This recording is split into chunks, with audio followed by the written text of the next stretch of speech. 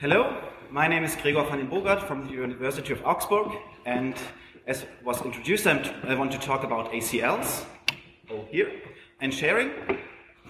Now, what everybody, I think, observes is if you have some constraints, some boundary conditions, people with a similar problem end up in a completely different solution, and therefore I try to clarify a few assumptions and constraints. So assume you have an organization like, for example, a university. They have in their IT some sort of directory service, an LDAP, an Active Directory, an identity management system for lifecycle management, and to model essentially the organization in IT. Additionally, they found out a few years ago they need some sort of private storage cloud for sync and for share, typically more inside the organization or beyond the organization. Inside the LDAP supports you, beyond it doesn't. And from these three assumptions, I have to derive that the storage cloud does not orbit like other IT services, or it does orbit like other IT services around some unexplored center in this universe. It is not the universe itself. There's no world domination yet. By that I mean especially no world domination in this organization. So probably Nextcloud will gain world domination later on, but in this organization it will not have it. Okay, and then we want to achieve something. We want to share and sync data from a NAS filer, and we want to use the external storage interface, and we want to do it transparently so that you can, over the other protocols, do the same thing as you can do over Nextcloud. And therefore, we try to explore ACLs.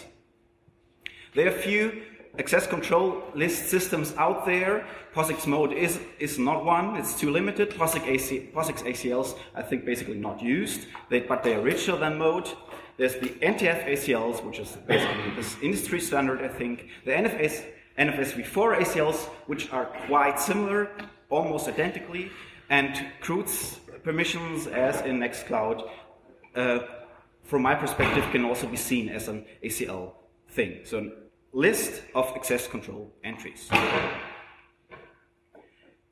If you look onto a system of access control, you typically have to answer a few similar questions. One is, how do you handle folders in contrast to directories? Directories are typically used to organize, files in contrast to directories or folders. They are typically used to organize files.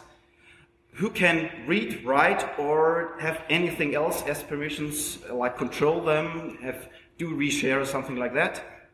Who else could have permissions on this object, on these entities? And how to determine permissions for new objects? All of the systems I described before, or mentioned before, have found some sort of answer to this. And the tables, if you want to look at the slides offline, will give you a few hints for all of those four systems. I want to specifically talk about the NTFS and NFS-v4 ACLs because they are so similar, because we're using them, and you can learn a few things from them.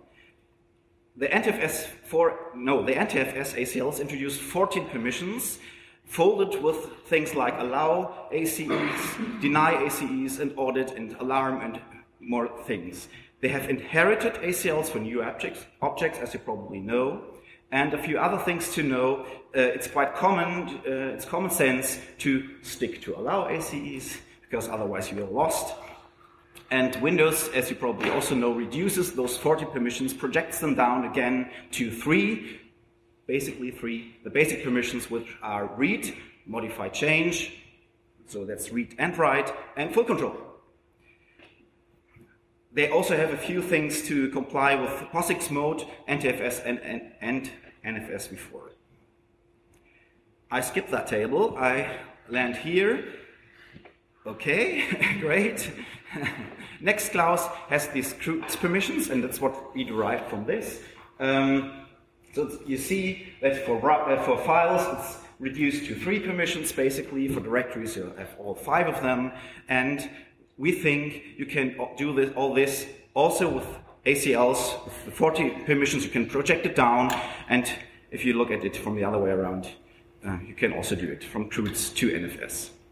So basically, access control, I think, is typically read, write, and control, perhaps upload in the context of cloud sharing, beyond POSIX mode and POSIX ACLs, every system can handle it, including CRUDS, obviously, and in setups where you have a central directory service, you can try to harmonize that and bring everything together and have a transparent access control.